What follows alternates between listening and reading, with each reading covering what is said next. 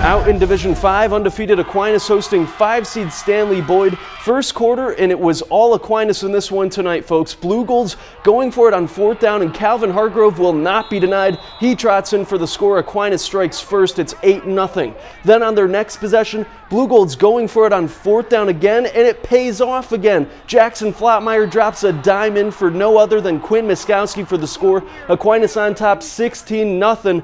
And then in the second quarter, the Blue Golds keep it rolling. This time, Flottmeyer calling his own number, and Flottmeyer showing off his muscles. He barrels his way in, another Blue Gold touchdown. They led 24-0 at the half, and they aren't even close to done yet. In the second half, on their first possession, it's Hargrove again, and he somehow leaps in there for the end zone, reaches for the goal line touchdown, and then later, check out this play. Joe Penchie shaking off not one, not two, but 3 Oriole defenders, and somehow stays on his feet. Down the sideline he goes.